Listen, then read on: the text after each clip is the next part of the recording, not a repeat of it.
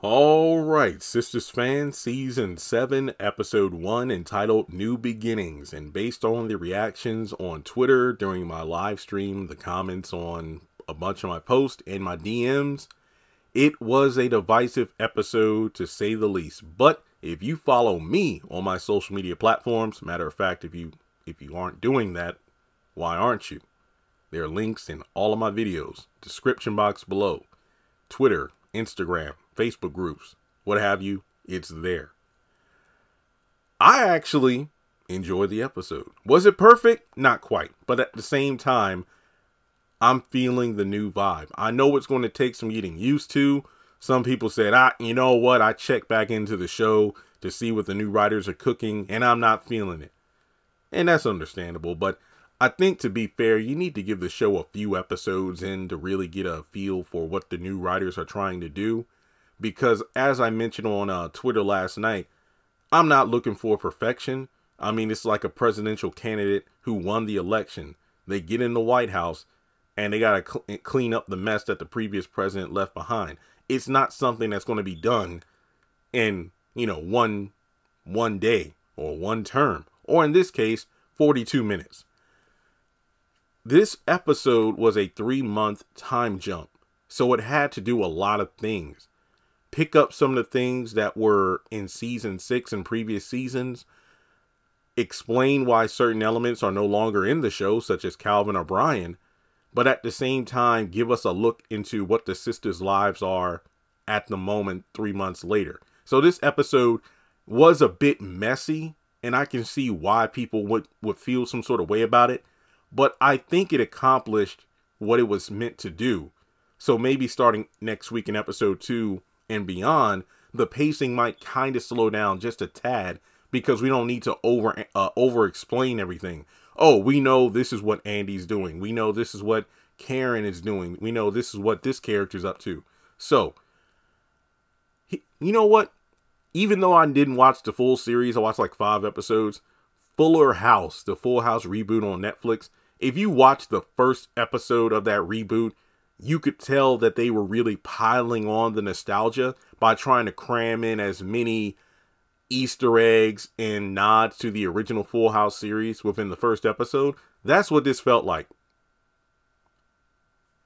Basically, cramming in as much Sisters lore into one episode to explain why things are the way they are. So I think episode 2 should definitely be a bit less congested. So what's my score? 8.5 out of 10. I liked it. I didn't want to give it a 10. I don't think it deserved a 10, but I do feel like this did a decent job of getting us to where we need to be for the new beginnings. Now, my least favorite character was definitely Gary. They literally ramped up this dude's creepy factor. As fans said last night, he's no longer scary Gary, he's nasty Gary. And I said, okay, you know what? I think that's a fitting new title for him based on the ending of the episode. But before moving forward into the actual review, please take a moment to hit the thumbs up button to show you like the video. Hit subscribe. We are less than 100 people away from 275,000 subscribers, and then we're going to move forward to 300,000. I know we can do it, so please hit subscribe. A bulk of my views come from people who have not subscribed, so please take that 1 second to hit the button and hit the bell icon to select all. That way you are informed whenever I post new content on the channel. We just started this new season of Sisters, and the Oval Season 5 is continuing now, so please don't miss out on the content. Make sure you are up to date. So, let's talk about 2 extreme elephants in the room. 1, Jordan was recast. I believe it was stated that the actor from season 6 was unavailable because he was filming NCIS Sydney, which I believe takes place in Australia. So he was not available to film this particular season of the show. And no, this took place prior to any sort of writers or actors strike. That had nothing to do with the character changes and the new writers. This was done before all of that happened. So no, the strike has nothing to do with how season 7 is going to play out. The new actor, I think he did okay. I get it. Some people, oh, the chemistry's off between him and the other cast. And, oh, I know. First of all, I'm not a huge fan of recasting. We had to deal with this already with Jake, where instead of recasting the character or the actor, because the actor was, again, unavailable, they just wrote in Bryce, who was a completely new character who filled in the blanks where Jake left off. In the case of Jordan, they just decided to recast. Now, to me, the most distracting thing is he looks eerily similar to Rico from season 1. Rico, if you don't remember, he's the name that keeps popping up. Everybody, oh, that's Karen's baby daddy. That's the one who Karen's pregnant by. That was it. That was her old reliable whenever Zach wasn't acting right, early on in the series. So that's the thing that threw me off. But I think he did okay. I think it's going to take some time getting used to, this new actor because, well, yeah, it is odd because we have a new actor. But remember, Jordan from season 6, he wasn't in that many episodes. He was in like 1, 2, 3, 4, maybe half a dozen or less. But at the same time, maybe if there was a hiatus, it wouldn't have hit so hard. But to go from 1 week to another, it's like, wait, who are you? But that's what it is. That's the shift in the actor. Secondly, the episode starts off with Danny's abduction or attack being a nightmare. I thought the new writers did a brilliant job. That was the best way to go from the head scratching cliffhanger, because what did I tell you last week? How in the world is she going to get attacked and abducted? And we have a 3-month time skip. We know Danny's okay based on the trailer. Are they just going to brush past that like it didn't happen? They wrote it as a dream or a nightmare, and I thought that was the best way to do it. I know a lot of people are like, man, this is the same crap they did with Karen shooting Fatima. A mid-season end with Fatima getting shot, and then the episode opens and it's a dream. I don't blame the new writers. Tyler was the one who ended season 6 the way that he did, not the new writers. So the writers had to say, how are we going to fix this? What are we supposed to do? Nightmare. And it's funny because that's what a lot of people say. That's what the haves and the have-nots needs to do. Have a character wake up from a nightmare and realize the series finale and stuff that happened before was just some elaborate dream. Catherine during her breast cancer surgery in season 1, just saying. But the recap made it seem like it was Jonah who was attacking her. And I'm like, but we get a clear look at this guy and it's not him. But it makes sense if, that were the case, but no. Now, getting into the actual review. Sorry about this, but, I had to really hit home those plot points. This episode did jump around a lot. If you are someone who watched Ambitions on OWN, I believe Jamie Giddens also wrote this episode because it had the same flow. We never stayed in the same scene too long. We jumped around a lot, like a soap opera. So my notes are kind of all over the place. I'm going to do my best to review all the different character scenes together, because if I jump around, this review is going to be a long one. So the episode starts with the nightmare, and then we see Tony and Danny in bed together. And I'm thinking, how dare you lay where Preston laid? And El Fuego. And Jonah. And the bartender from the gay bar. Yeah, there were a lot of guys in that bed with Danny. But I hate to say it, but this episode almost made me start to like Tony. I'm like, don't do it. But he suggests therapy because Danny, over the past 3 months, has been having all these bad dreams. And it's funny to me because the moment Danny goes into her, jokey joke mode, Tony quickly called her out. No, you're being deflecting, Danny, right now, and we don't need that. I'm trying to give you some advice because I take therapy too. And it's funny because Danny scoffed at the idea. It's like, oh, so what, you have different personalities, and why didn't you tell me you were going to therapy and whatnot? And the only person in my family that's ever done it was Uncle Junebug, who came back from war thinking that he was his own robot clone or something. So basically, Tony just says that, look, you might be repressing some stuff and these dreams can mean something. So I think it might be a good idea for you to talk with somebody who's a professional. And it's interesting because Tony started therapy after his divorce. And Danny did say that she would eventually think about going. Now, one thing to mention here is people think that, you know what, over the past 3 months, it's funny because Danny never had those dreams with Preston around. And one of the last things Preston said before leaving was that he hopes, you know, you can find somebody that can protect you in case that dude ever shows up again, because you know what, I'm just done. Because he realized that maybe one of the only reasons that Danny even kept him around was to protect him in case that guy ever showed up again. So yeah, I think Danny might be holding on to that. Maybe she doesn't feel safe with Tony. That could be it. Just saying. But we go over to Andy's penthouse. First of all, KJ rocking the long hair. Love the look. The most shocking thing to me, a lot of people are like, wait, who's this guy? Because Jordan has a new actor. And I already knew this. And then Penelope and Gary showed up. But the thing about this scene that threw me off the most, Andy was cooking. I know that sounds like really, really random, but I do not believe that in the course of this series, we've ever seen Andy in a kitchen cooking. So that threw me off for a loop. So 2 questions is like, 1, Penelope's still pregnant. It should be way past her time to have the baby because it's been beyond 9 months. And I think she's in month 10 or something. And look, I was made aware that some of the writers did a Twitter Spaces talking with fans last night. I have not listened to it yet. My attention was focused on the, what was it? The Cat Williams interview with Shannon Sharp. That's been my, like, secondary priority aside from the season premiere. I will watch that or listen to that Twitter space, and I'll get back to you after I've listened to it later this week.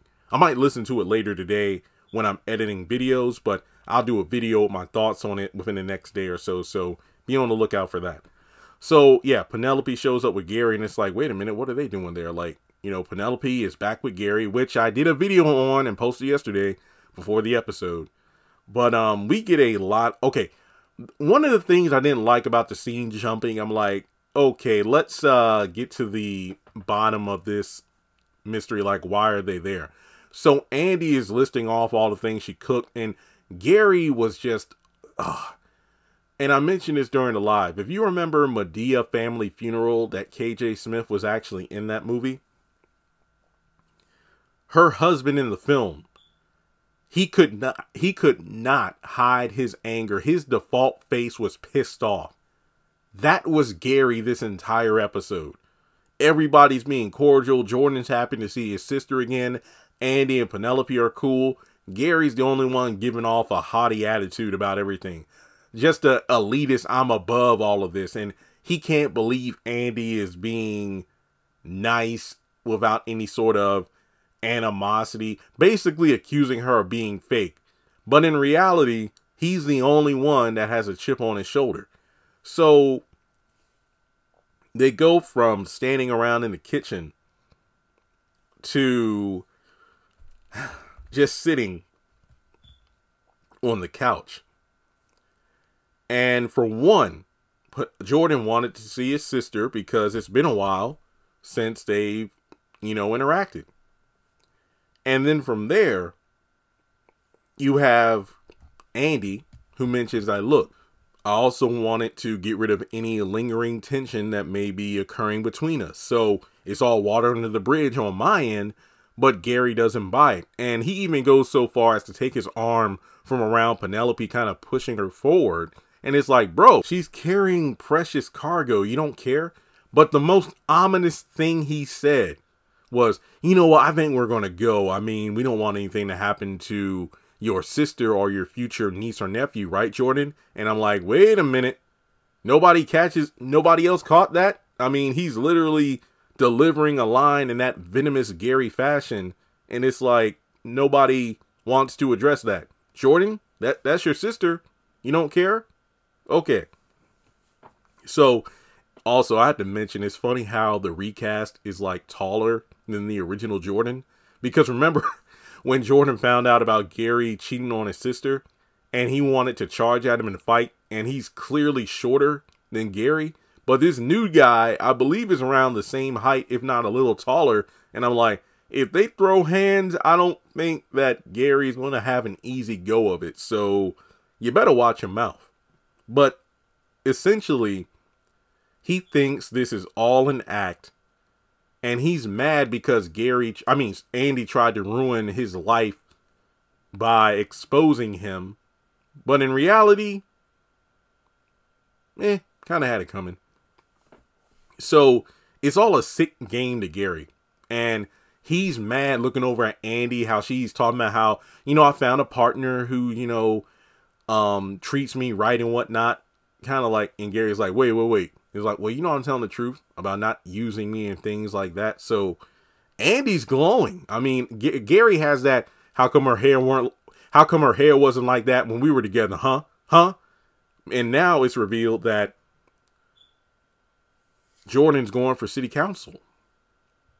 And Gary has that look on his face like, I got something for your ass. And he sends him $100,000 for his campaign. He's hesitant to take it. Andy is iffy about it. But Penelope's like, hey, Andy, but you said it's all water under the bridge, right? So why don't you just let my brother take this money and everything will be cool. It'll be a fresh start. And it's like, Penelope, what's going on? Shouldn't you know by now that anytime Gary does something like this, there's some sort of hidden agenda or motive? Whatever. So then Gary just gets up and goes to the bathroom because he's acting all nice all of a sudden. And then, Jordan, at his expense, Penelope's telling Andy a bunch of embarrassing stories from when they were kids. And they notice how long it's taking for Gary in the restroom. So Penelope goes up to find him. And then this man, he was digging through Andy's drawers. At first, I'm like, what, did he hide something there? Like a recording device or something? I mean, this is Gary, so that's probably something he did when he bought the penthouse or maybe one of the last times he was over there. But he goes in and pulls out something black. I'm like, oh, maybe he has something wrapped up in like a cloth or something. And I'm like, wait a minute. So then when Penelope catches him, we clearly see this dude is pulling a Tommy, got the drawers, sniffing on Andy's panties and, pleasuring himself. And then Penelope rolls in and didn't have the decency to let him finish. What the? And then the episode ended on that. But, that's pretty much everything involving the Andy stuff and Gary. So we check in on some of the other characters. Simply put, Zach and Fatima, it's the sneak peek scene. It turns out Michael is in foster care. Miss B, I don't know if that's the name of the foster parent or like the department person who is kind of like the liaison between Zach and Michael's new family. But I did like the fact it's like, hey, we'll tell Michael his daddy loves him. And Fatima too. I like that little detail. I like that. But basically, Heather called the cops after they took Michael. Michael was put into foster care. And for the past 3 months, Zach has still been dealing with the turmoil of not being able to have his son with him. And, just like season 6, it's Fatima offering a bunch of reassurance that, look, we did everything we could. Zach just feels like he should be doing something more. And it turns out Andy is his attorney on this case. How is Andy involved with this stuff with the child support? I mean, the custody. I thought she was a divorce lawyer. It all falls under the same umbrella as family law, which Andy is equipped to handle. That's why. So, Zach gives Andy a call, basically just grasping at straws. What if I hired like a PI or something to see if Heather isn't, creating a safe living environment for our son? And Andy's like, look, don't do that, because if her legal team finds out, that's going to feel like you're harassing her and it's not going to be a good look for you. So basically, don't do that. So from there, Zach and Zatima decide to have a little fun upstairs for the night, and that's pretty much their thing for the episode. Okay, last two to talk about, Sabrina and Karen. So let's talk Sabrina first, and then we'll finish up with Karen at the salon. All right. So Sabrina is in her office, and she's setting things up. She has a picture of her girls. This is actually a real picture from the gospel brunch at Tyler Perry Studios from way back in 2019. So that was a pretty good little Easter egg there. So it seems that, speaking with corporate, Sabrina was able to get her old job back at her bank as opposed to going to the downtown division. And I mentioned this in the short I did about Rich. I'm like, oh, so Rich and Sabrina are still going strong. But I'm like, the bank seems very similar to the original bank set. So I don't know, maybe the banks look alike. But no, this is her old job. Now, Rich does say, look, you need to stop overworking yourself. I figured you would be working late, but I know you're trying to just prove yourself to those people who did you wrong by, accusing you of being involved with that robbery, and you ought to sue them. And I've been saying this, like, Sabrina's biggest piece of evidence was, if I was part of the bank robbery, why would I foil the robbery by informing the other bank that we were being robbed based on a key word? So I don't really know why Sabrina got in trouble. But basically, Rich comes in, and they've been dating for the past 3 months, and Sabrina seems very loose and whatnot compared to her previous persona. I mean, Rich was down to having sex right there on her desk, but she was into it at first, but like, oh wait, I can't. Hey, I just got my job back, and how about this? The back of my car, huh? Let's do it. So they were literally about to go, but then Sabrina gets a phone call because Tony actually got out of bed from Danny's and went to the bathroom and made a phone call. At first, I'm like, who is he calling? Now, we do see him getting dressed later and telling Danny he needs to go run an errand. I'm like, oh, maybe it was a phone call from his kids or his ex-wife and he's going to go check on them. But no, Sabrina pops in, and basically Tony was concerned and was calling Sabrina about Danny's nightmares and therapy. So it looks like they're going to talk about that in the next episode.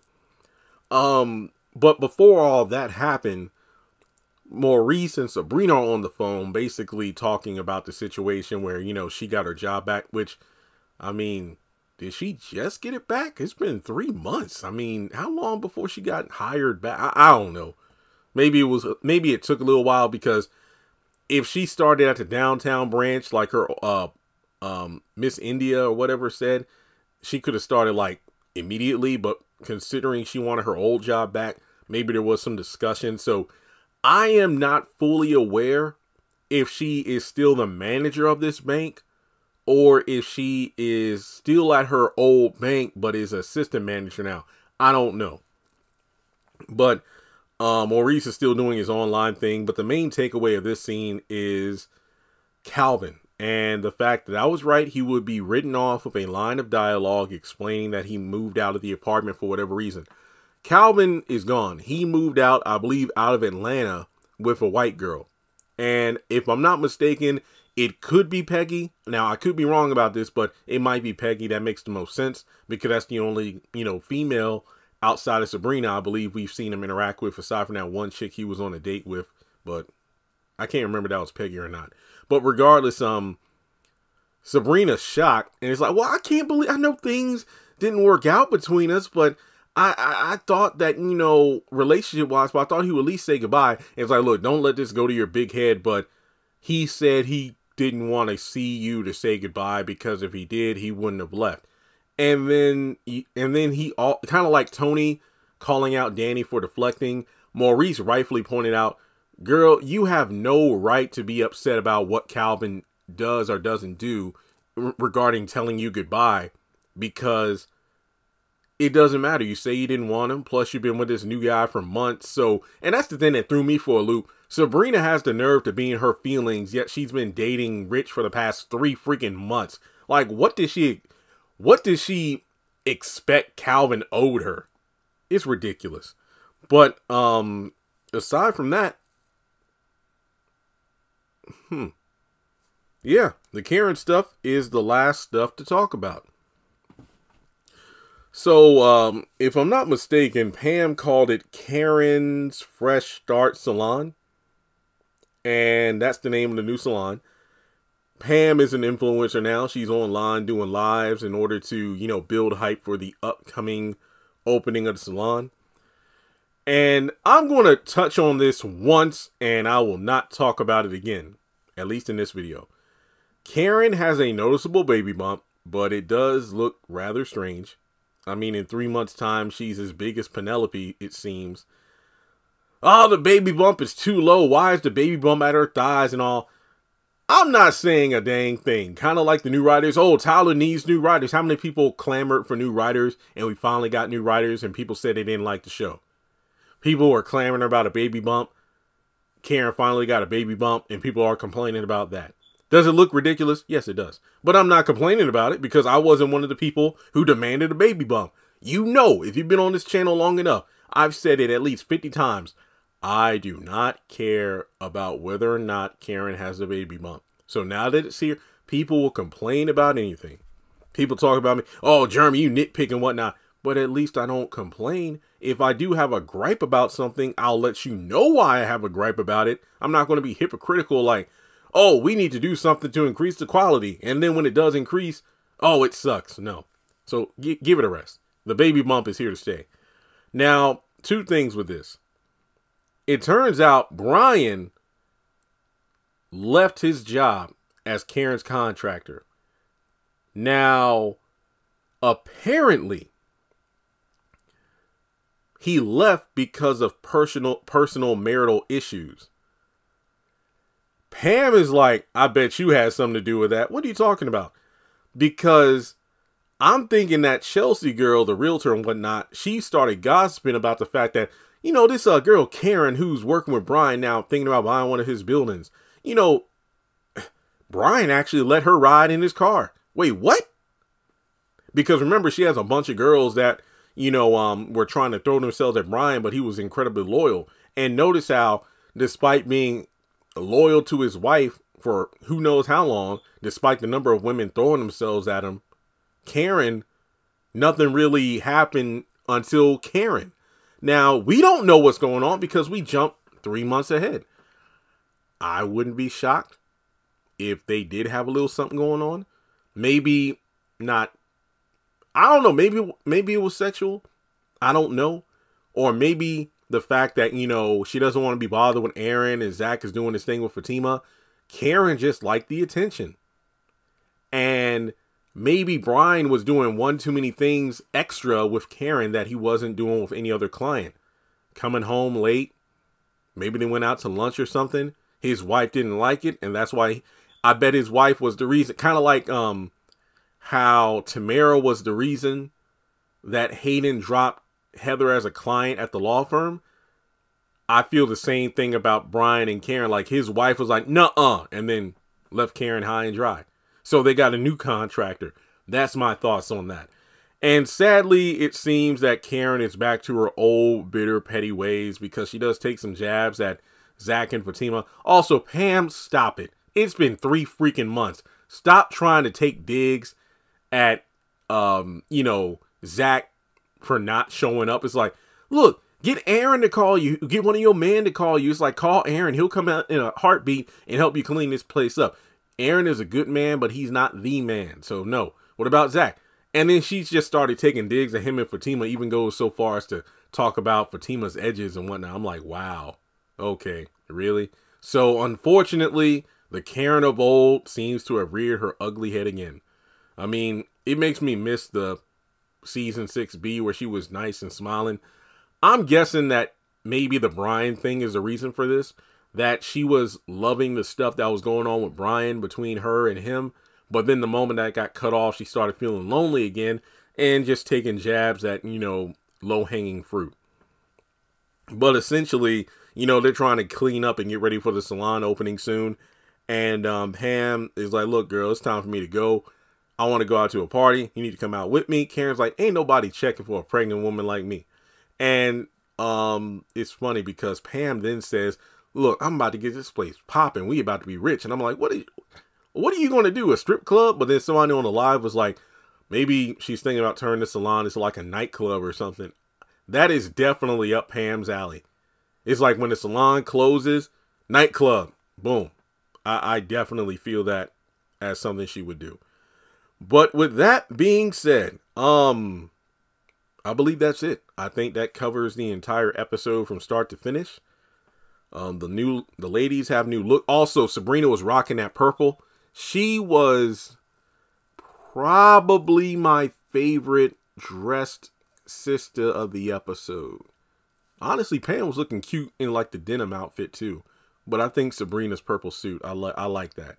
When Sabrina rocks the right colors, oh, Novi Brown can rock those colors.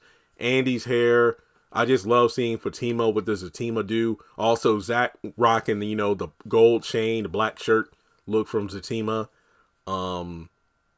Yeah, good stuff. So, let's talk about the episode in the comment section below. Like and subscribe, and I'll catch you in the next video.